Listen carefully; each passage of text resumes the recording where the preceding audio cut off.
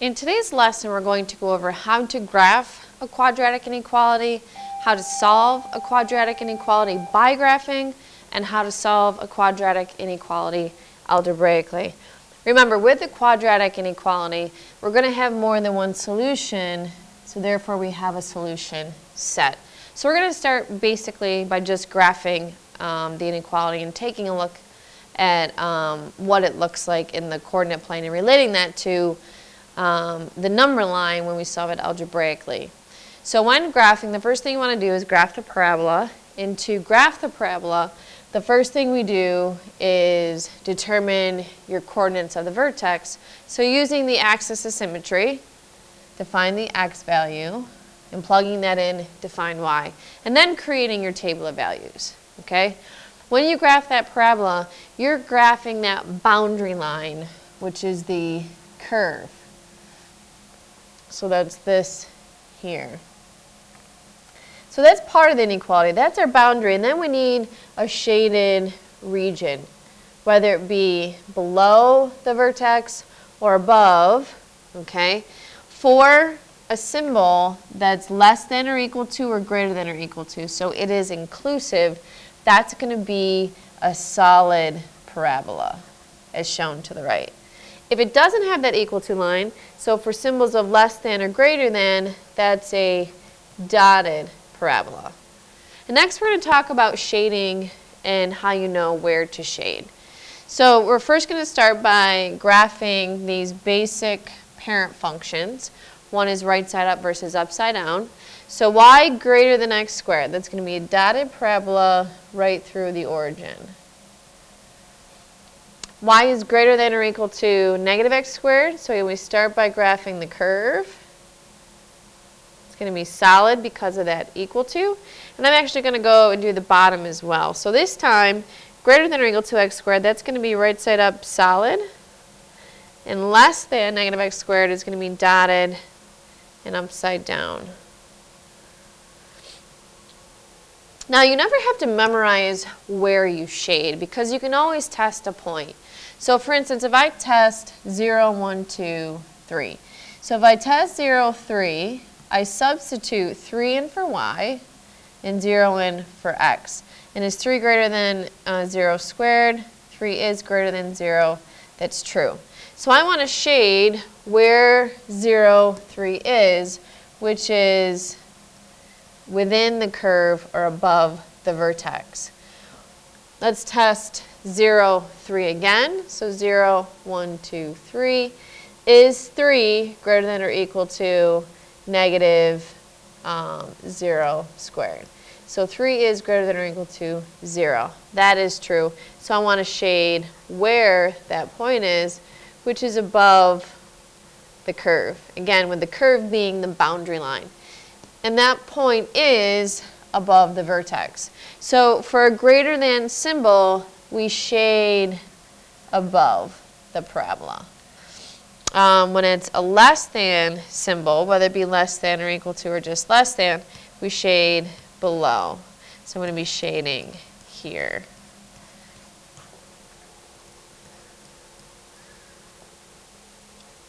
Now, the easiest point to test to verify your solution is, well, first of all, you want to test a point that's in your solution region, which is the shaded area.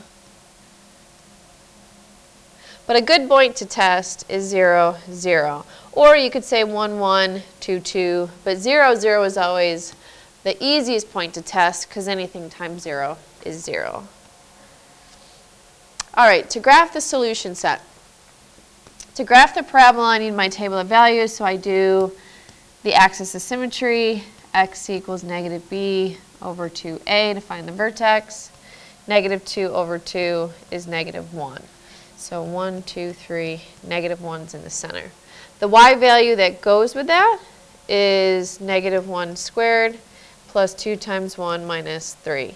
So we have 1 minus 2 minus 3. Negative 1 minus 3 is negative 4.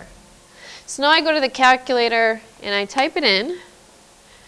But I know that if this is negative 1, 3 points to the left is going to be negative 1, negative 2, negative 3, negative 4. And then negative 1, 0, 1, 2. So I'm looking for x values from negative 4 to 2. What is the respective y values? So x squared plus 2x minus 3. Using the calculator, we've got negative 4, positive 5, negative 3, 0, negative 2, negative 3. And it is symmetrical, so this is going to be negative 3, 0, 5. So let's plot our points.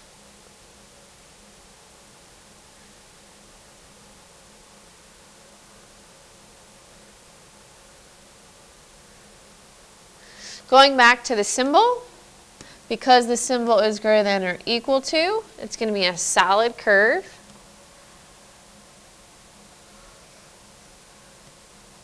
And then to determine where to shade or to verify that I'm correct, now greater than or equal to should be above the parabola, but I am going to test 0, 0 just to make sure.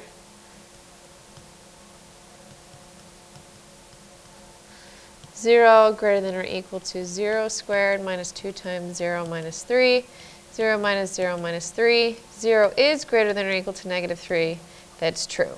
So I'm going to shade where 0, 0 is or above the parabola. And that's graphed. So we're done. On the next page, we're going to use our graph to solve for x. So at the top of the page, the first thing I want you to do is to change some symbols. I want you to change this symbol here and here to a less than or equal to. And same with the inequalities on the right for b.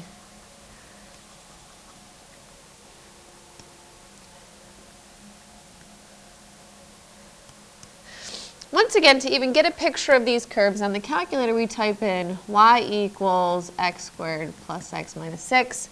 And y equals negative x squared plus x minus 6.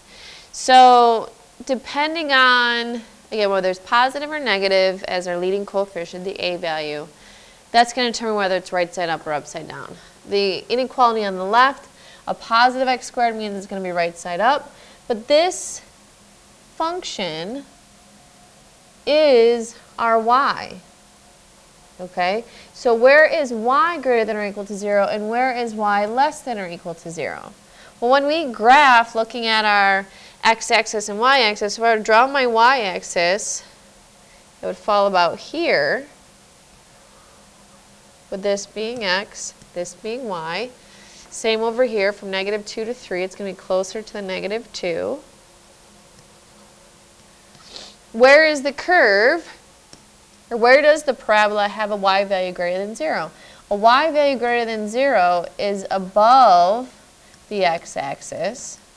A y value less than 0 is below the x-axis. Okay? So if I look at the curve that's above the x-axis, that's right here. And those x values that go with that curve are here.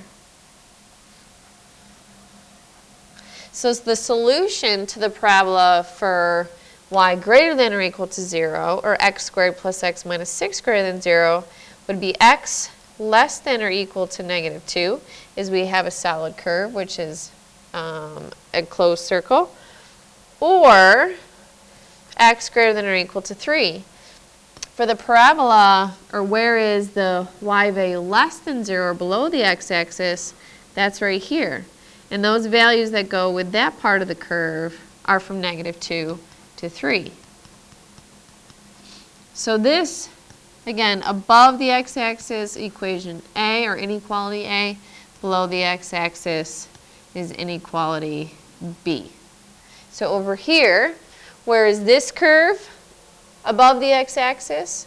That would be right here, greater than or equal to 0, and B below. So the part of the curve that's greater than is here. So negative 2 less than or equal to x less than or equal to 3. And this time, less than 0, or below the x-axis, is here, which goes with this. The only option is to either be between or outside of the curve. So between is the pink, outside is here in green, and that goes with part of the curve below the x-axis.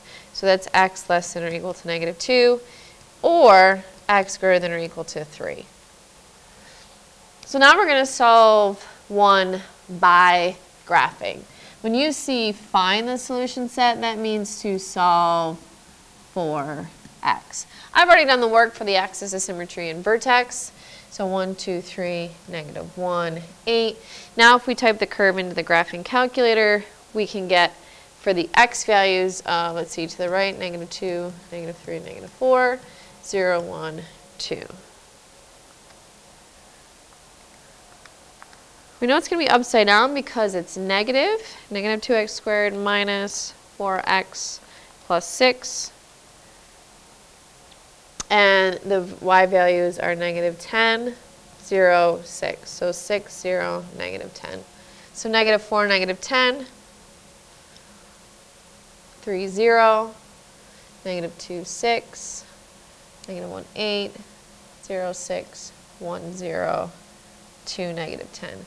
Going back to the symbol, because it does not contain the equal to, it's going to be dotted.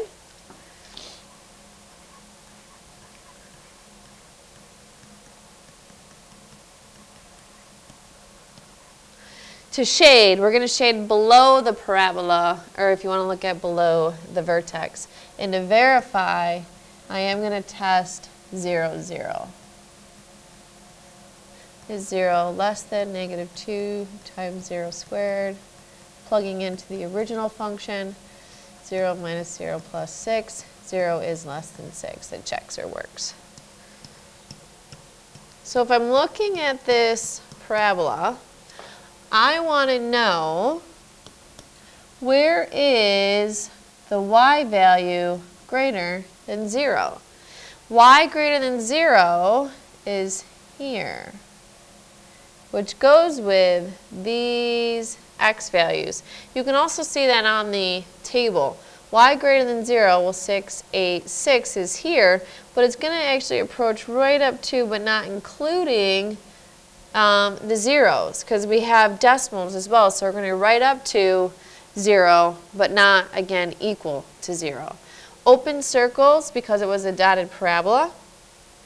And my answer is going to be from -3 less than x less than 1. Now if I switch the symbol so that it was greater than, so I wanted y to be less than 0, that's this part of the curve. And the x values that go with that, if you follow up to your x-axis, are here and here. So the answer to 0 greater than -2x squared minus 4x plus 6 would be x less than -3 or x greater than 1. Now when we solve algebraically, remember it's all based on x, this is our number line. So when we solve algebraically, we graph our solutions on a number line. So the first thing we want to do is write the equation, and we need to find the roots. Where does it cross the x-axis? That's where we're going to put our open circle or closed circle. So plot the roots on a number line, and that number line is our x-axis. For symbols that contain the equal to, we use a closed circle. If it doesn't have the equal to, that's open. And then I need to see, am I going to shade between, or am I going to shade away? So I need to choose x values that fall between our roots and outside of the roots. And we test the roots in the original inequality. Shade appropriately and then write our solutions based on where we shade, which some examples are shown here. So I'm first going to go and find the roots, because the directions say to find and graph the solution set. So it factors x minus 3, x plus 2 with roots of positive 3 and -2. I plot those on the number line. You don't have to do a full scale, but I want you to put them in order appropriately, meaning -2 is less than, so this should be on the left. Based on the symbol, it's going to be closed circles. And then I need to test a value that's between -2 and 3 and outside. So let's test for between x equals 0. So in the original inequality, is 0 squared minus 0 minus 6 greater than or equal to 0? So -6 is that greater than or equal to 0? That's false. Now I need to test outside. So let's test x equals 10. Multiples of 10 are easy to work with. So 10 squared minus 10 minus 6. 100 minus 10 is 90. 90 minus 6 is 84. Is 84 greater than or equal to 0? That's true. So I want to shade where 10 is. And 10's over here, so I'm going to shade right and left. I'm going to shade outside. So my answer, that find, is going to be x less than or equal to -2 or x greater than or equal to 3. Now before I can find the roots, I need it set equal to 0. So set equal to 0, this is x squared minus 4x minus 5 equals 0. And then the factors of 5 that combine to 4 are -5 and 1. So on the number line, plot the roots. The roots would be 5 and -1. Based here, it's an open circle. Now I need to test inside or between and outside. So to test between, I'm going to test 0 again.